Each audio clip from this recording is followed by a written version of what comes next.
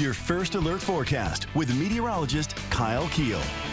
Well, if you've stepped outside this afternoon, it feels a little bit like summer, especially as you head down toward the Quad Cities and points to the south, where we have temperatures in the lower 80s. We've had the clouds and rain sticking around a little longer here to the north, so it's a little cooler. 75 in Rock Falls and Clinton, 72 degrees in Galena, but it's not the heat. Obviously not too hot, but it's the humidity today.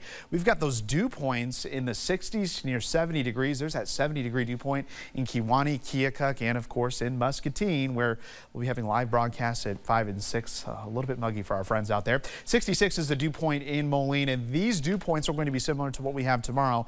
And that's just kind of one key ingredient that we need for that severe weather development.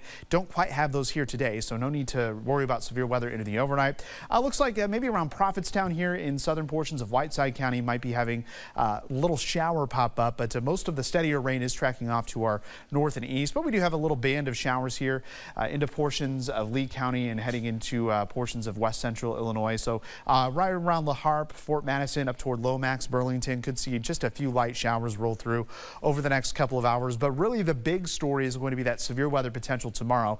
You see these polygons here. These are severe thunderstorm and tornado warnings here into portions of Nebraska, all associated with this low pressure that you can clearly see on the visible satellite.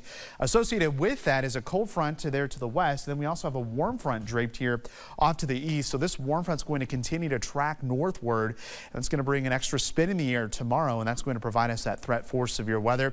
This evening, the severe weather threat stays off to our west, where central and western Iowa have a level 2 to level 3 risk.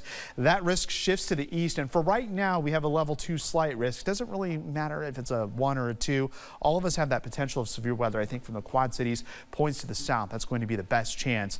Damaging wind, tornadoes, and large hail all going to be a possibility. So of course we do have that first alert day in effect for the entire TV6 viewing area. We'll start this at 3 o'clock tomorrow evening, and that'll last until about 6 a.m. on Sunday. Might expire that a little earlier than that. So again, just a couple spotty showers expected around here tonight. Otherwise, we will have a partly cloudy to mostly cloudy sky.